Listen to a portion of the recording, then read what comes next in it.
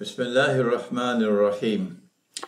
We begin with Allah's blessed name. We praise Him and we glorify Him as He ought to be praised and glorified. And we pray for peace and for blessings on all His noble messengers, on our father Adam, our father Abraham, on Moses, on Jesus, and on his mother, the Blessed Virgin Mary, and on the last of them all, the Blessed Prophet Muhammad, sallallahu ta'ala alayhi wasallam. I greet you there in France from my sitting room here in the Caribbean island of Trinidad with the greeting of Assalamu alaikum wa rahmatullahi wa barakatuh. In just a few days from now, this coming weekend, your presidential elections are going to be completed, and France will have a new head of government, head of state. And many of you are writing to me and asking for advice as to whether you should participate in the elections, and if you are to do so, which candidate of the two should you support? And I have been responding to these emails and these requests by asking you to go to my website, imranhosein.org, and search for an essay which I wrote many moons ago entitled, "Can Muslims Vote in Elections of the Modern Secular State?" Like the Republic of France, a modern secular state. But many people today don't have time to read. They want knowledge on the plate in front of them without having to go and search for it. And so I'm going to record this very brief video, and I hope that someone can translate it to French. I will speak slowly.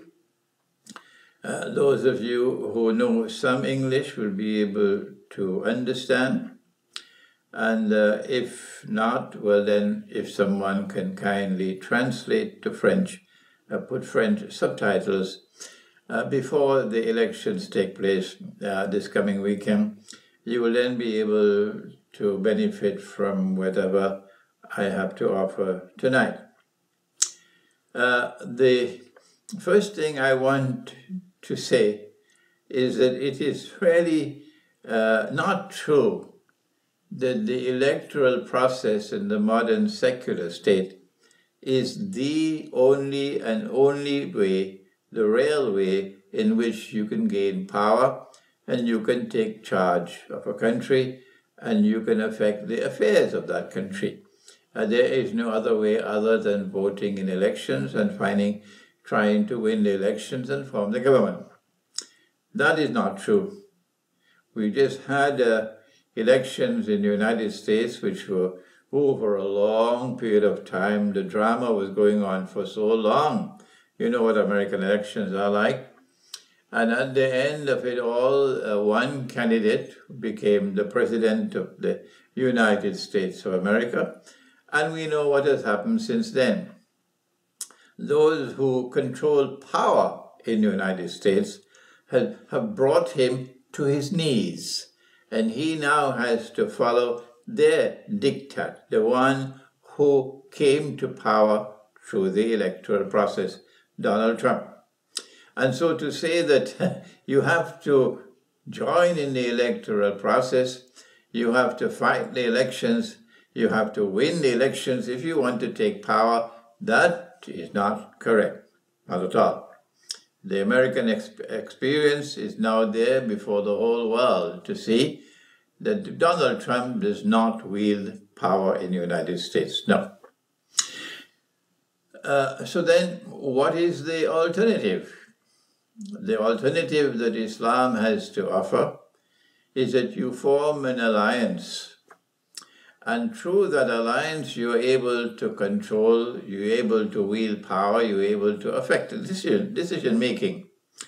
The alliance that we need to make in the world today is an alliance that will seek to preserve the religious way of life and religious values. That is what we need. And so in a country like France, your political strategy, your political philosophy should be to build an alliance of people who follow the religious way of life. Whether they be Jews or they be Christians or whatever they may be, they must come together and build an alliance for the purpose of protecting and preserving the religious way of life. If a sufficiently large number of people join this alliance, then they have the capacity to impact upon the political system. This is my offer my advice to those who are resident in France and who want to make genuine change. Otherwise, it's like a musical chair. You put this one as president and that one as president, and you know what the French say, plus ça change, plus c'est la même chose. It makes no difference, really.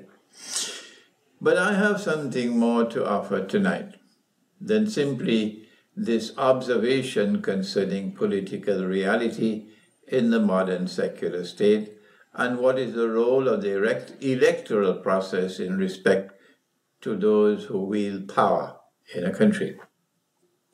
What I have to offer, however, is to those who follow the religious way of life and who follow the revealed scripture which has come from the one God. There's only one God, and your God and my God is one God. And if we all believe in one God, then what does he have to say about, for example, the modern secular state and its status? For this, you'll have to bear with me for a little while. Let me go back to the beginning of history. In our book, in the Quran, Allah speaks and he says, he spoke to the angels and he said to them, بَعْدَ أُوذِ بِاللَّهِ مِنَ الشَّيْطَانِ الرَّجِيمِ إِنِّي جَاعِلٌ فِي الْأَرْضِ خَلِيفَةً. I'm going to place on earth one who will function as Khalifa, meaning human beings, Adam alayhi salam and his progeny. Khalifa. What is this word, Khalifa? What does it mean? What are its implications? What are the functions of a Khilafah or Khalifa? Well, who should answer that question? Answer should come from the Quran itself, not from somewhere else. So let's go to the Quran and find out what are the implications of the statement which was made by Allah subhanahu wa ta'ala to the angels when he said, I'm going to place on earth one who will function as Khalifa. إِنِّي جَاعِلٌ فِي الْأَرْضِ Khalifa. The answer is to be found in, I think it is Surah Taha, in which Allah subhanahu wa ta'ala speaks to his prophet, who is also a head of state, a king, Nabi Dawood alayhi salam, the prophet David. Ya Dawood, he says, O David, Inna ja'alnaka khalifatan fil ard. We are hereby establishing you as Khalifa on earth. So now the word is there, Khalifa. And what is the function now of Dawood alayhi salam or David as Khalifa on earth? The verse goes on to say, فَخْرٌ بَيْنَ النَّاسِ بِالْحَقِّ. Establish rule, establish law, govern over the people on the basis of truth. Truth, of course, comes from He who is Al-Haq, the true one, the truth, from Allah. And so, when Allah sent mankind on earth, to function as Khalifa. The word Khilafah signifies government. It signifies governing over people. So Allah sent us on earth to establish government on earth and to govern over people. And government must be based upon the truth which has come from Allah. That is what Allah has ordered. وَلَا تَتَّبِعِ الْهَوَىٰ. And, O David, Allah is speaking, do not turn away from government based on that which has come from Allah, the truth. And instead of that, follow your own agenda. Meaning, you have your own national agenda, you have your own political party, your own system, and you decide what you're going to base your government on. No. Allah says, وَلَا تَتَّبِعِ الْهَوَىٰ. Do not do that. فَيَدِلَّكَ عَنْ سَبِيلِ اللَّهِ. If you do that, if you follow what is known as the secular political system, where you're not going to turn to Allah and you're not going to turn to the truth which has come from Him, this is going to misguide you from the true way. إِنَّ الَّذِينَ يَدِلُّونَ عَنْ سَبِيلِ اللَّهِ لَهُمْ عَذَابٌ شَدِيدٌ مِّمَا نَسُوا يَوْمَ الْحِسَابِ. Allah gives a warning. And of course, you will know the consequence of ignoring this warning in the grave and on Judgment Day, most of all. Surely those who are misguided from the true way, the way of Allah, for them, Allah says, there is great punishment because they are forgetting the day of accounts. And so we who follow the religious way of life, who say we are Muslims, or we are Christians, or we are Jews, or we are people who follow the truth which has come from the one God, we have a duty to establish government and law and rule on earth on the basis of the truth which has come from Allah. And if we do not do that, we will be misguided, and that is going to lead to terrible punishment because we are forgetting the day of accounts. What has happened is that the way of life in which government is established on the basis of truth has now been liquidated and destroyed. That was what happened, for example, in the Bolshevik Revolution in 1917. They did not want this way of life to survive. Religious values and the religious way of life must not impact upon government. And so the Russian monarchy had to be eliminated and destroyed in the Bolshevik Revolution, and a secular and an atheist state had to replace it in Russia and in that entire Soviet Union. In the world of Islam, what they did was to target the institution of the caliphate, or the Khilafah state. And the first step in the process of dismantling the Khilafah state was to take it out of the Arab world. It was in the Arab world, which is the heart of the world of Islam. The heart of the world of Islam is not Indonesia, and it's most certainly not Turkey. It's not Algeria. The heart of the world of Islam is the Arabian Peninsula. That is where Muhammad sallallahu ta'ala alayhi wa sallam lived and died. That's where he's buried. That is where Allah has His holy house, built by Nabi Ibrahim alayhi salam, the Kaaba. The Kaaba is not in Jakarta. The Kaaba is not in Algiers. The Kaaba is in Mecca. The Hajj is not in, in Kuala Lumpur. The Hajj is in Mecca. That's the heart. And the heart of the Arab world, the heart of the Muslim world, is where the Khilafah was located. And the first step, a significant step of the process of dismantling the Khilafah state was to take the Khilafah out of the Arab world. Eventually, it ended up in the capital city of the Orthodox Christian world. So to use a very unfortunate expression, I don't like it to use it at all. They say you kill two birds with one stone. Oh. What a sorry statement. To kill two birds with one stone? Number one, they were able to succeed in the first major step of dismantling the Khilafah state by taking it out of the Arab world and taking it to Constantinople. And number two, they were able to stab a dagger deep down into the heart of the Orthodox Christian world by robbing the Orthodox Christian world of their capital city and their foremost cathedral, Hagia Sophia.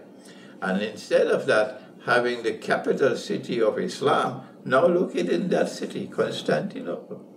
The second step, major step, was to then dismantle the Ottoman Empire by bringing about a secularization of the Ottoman Empire, by forcing the Ottoman Khalifa and the Ottoman Sultan to make a number of different changes in his government, eventually eroding the so-called Islamic foundations of that empire. And then finally, they dismantled the Ottoman Empire in the First World War, and then it was only a matter of mopping up operations, and the Khilafah was abolished. And we lost our political system in which the state was based on following the guidance which came from above, from Allah. That went from the world of Islam, it went from the Orthodox Christian world, it went from the rest of the world. In the United States of America, I think it would be correct to say that although the southern states of the United States had the institution of slavery, which was very abhorrent, and the North, led by Abraham Lincoln, wanted to get rid of slavery, which was commendable. I think there is a little bit more to the story than that. And that is, I think that the North was more secular. And the South, even though it was insisting on the institution of slavery, the South still had more religion in it, the religious way of life and religious values and so on, despite the slavery.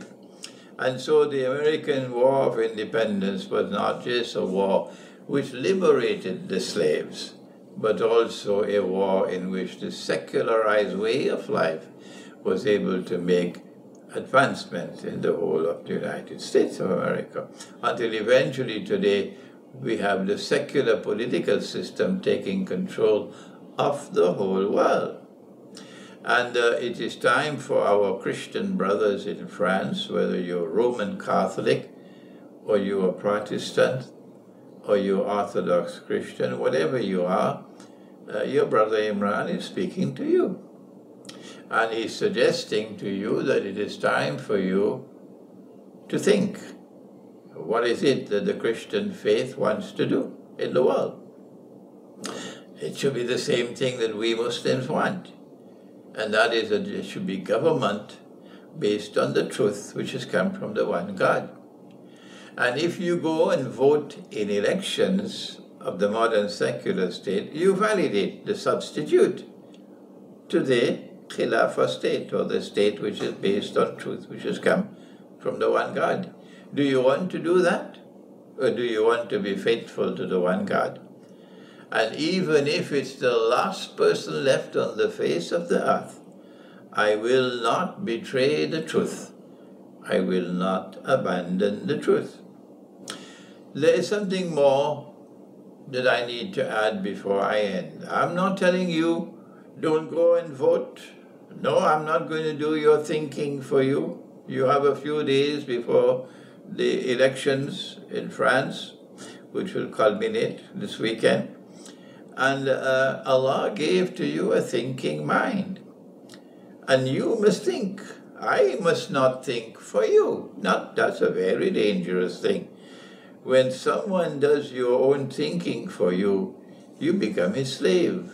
No, don't turn to scholars and say, I have to follow him, the scholars. You must think and see whether what he is teaching is correct or not. Because on Judgment Day, you can't use that as an excuse for your misguidance. You must use your thinking faculty. And tonight, I'm speaking to you Christians in France, not just Muslims in France, and Jews as well in France, asking you to think of what the Lord God, Allah subhanahu wa ta'ala, the one God, has asked of you, that you must establish rule, establish government, establish law, govern on the basis of truth which has come from the one God.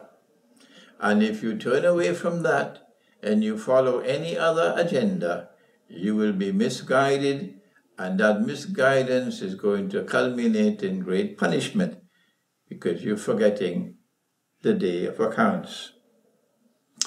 What I want to say in addition to that is that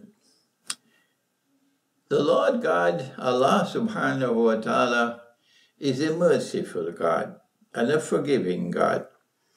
And he has said, tell my servants if they come to me with sins as high as the sky, I'm prepared to forgive them all. He is Ar-Rahman, the compassionate God. He is Ar-Rahim, the merciful God. He's Al-Ghafur, the forgiving God. But he says there is one sin that he will not forgive. The Christians know it. It's called blasphemy. And in the Quran, it's called shirk. Blasphemy. Now, I don't know what is the French for blasphemy. I studied French at school, when I was 15 years of age. I studied French for 2 years at a secondary school, but I've forgotten, and I need to recover my French now so I can speak to you one day in French. I don't know what's the French for blasphemy. This is the one sin that he will not forgive if we die with that sin. Blasphemy is not just to worship an idol or worship a god other than the one God, or worship a gods and goddesses and so on, or worship a man and God as God. There is more to blasphemy than that. Let me share with you that a verse came down in the Quran in which Allah condemned Jews and Christians for taking their priests and their rabbis as gods beside Allah. And this was an act of shirk. This verse is in Surah At-Tawbah of the Quran, Surah number 9. And so a man came to the Prophet, Allah's blessings be upon him, and said, O Messenger of Allah, but the Christians do not worship their priests, and the Jews do not worship their rabbis. How could Allah say so? To which Prophet Muhammad, Allah's blessings be upon him, responded and asked, did they not make halal what Allah had made haram? Meaning to legalize or make permissible that which the Lord God had prohibited. Halal is that which is permissible. Haram is that which is prohibited in Arabic. Did they not do that? That is their blasphemy. To make permissible what the Lord God has prohibited is blasphemy. And to make prohibited, therefore, what the Lord God has permitted is also blasphemy. Well, today we live in a world in which the modern secular state has already made halal or permissible everything that the Lord God made haram or prohibited. The Lord God prohibited the marriage of a man with another man. I don't know who permitted it, which book permitted it, but the Lord God, the God of Abraham and of Moses, of Jesus, of Muhammad, Allah's blessing be upon him, that God prohibited it. The modern secular state is now permitting it. And if a government refuses to submit to them, they will destroy your money. They call it inflation, and it's the most dangerous weapon that they have, more dangerous than nuclear weapons, is a weapon of inflation. Ask Venezuela, they'll tell you. Ask Zimbabwe, they'll tell you what inflation does. Ask Algeria, they'll tell you. Ask Egypt, they'll tell you. How destructive is inflation? Prices constantly going up, and therefore people becoming poorer and poorer until they are destitute and they are enslaved. Allah subhanahu wa ta'ala makes something prohibited and you make it permissible, and that is shirk. And they want you to commit shirk. They want you to pass legislation that a man must be allowed to marry another man, or that a girl who is 17 years of age cannot be married. No, it's against the law. Why? Because she's still a child. Already, do you think I am a jackass? A donkey? Don't you know that since your daughters in your part of the world were 12 and 13 and 14 years of age, they're already sexually active? Don't you have any sense in your head? Your daughters are sexually active from the age of 13 and 14. Your daughters are having abortions at the age of 13 and 14. And you have the audacity and the impertinence and the stupidity to call her a child? Have you no sense in your head? Please use some other language than this stupid language. Excuse my anger, because some people are truly stupid. So they say that a girl who is 17 years of age cannot get married. No, only when she's 18 she can be married. And this law is being forced down the throat of every government around the world today. It's happening in my watch. I'm not a baby now, I'm 75 years of age. If you make haram what Allah has made halal, that is blasphemy. If you prohibit a 17-year-old girl from getting married, you are committing blasphemy. This is not civil law. This is not parliament. This is the truth which has come down from Allah. You don't have to believe me, you know. Just wait until the grave. Just wait until Judgment Day. The truth which has come from Allah declares that law comes from Allah. He is Al-Hakam, the lawgiver. His law is the highest law. When you say, no, his law is not the highest law, our law is the highest law, the law of the land is the highest law, the law that the people make is the highest law. We have taken over from him. We are now God. He is not God. That state is built on blasphemy. Do you understand what I'm saying? It's not so difficult for you to understand. So then you say to me, well, Sheikh, if all of this is blasphemy and we're living in France, what is the alternative? I have said to you, if you can be sure that you can preserve your religious way of life in France, then you can continue to live there. Yes, of course. But if your religious way of life is being threatened, if you have to give up your religion, if a woman has to give up her hijab, shamefully, oh, this is so shameful and disgraceful, she has to give up her hijab, covering herself, in order to live in France, then what do you do? Do you give up your hijab to live in France? Or do you give up France in order to preserve your religion? Our Prophet said, and may I remind you, if you have forgotten, Prophet Muhammad, Allah's blessing be upon him, spoke, and it's time for you in France to remember what he said. And Imran Hosein must also remember. He said the time will come when a man, in order to preserve his religion, his deen, his faith, in order to preserve it, to save it from being destroyed, he'll have to flee to the mountainsides, to places where rain fall, and take with him some sheep and goats. And so the answer is, you don't give up your hijab in order to live in France. No, you flee from wherever you're being oppressed and you cannot follow the religious way of life. You flee from such a place, even if you have to go to the mountainsides and to places where rain falls. I'm not telling you to go and vote. I'm not telling you not to go and vote. I'm telling you to think. You must use your thinking capacity, because on Judgment Day, you will have to answer.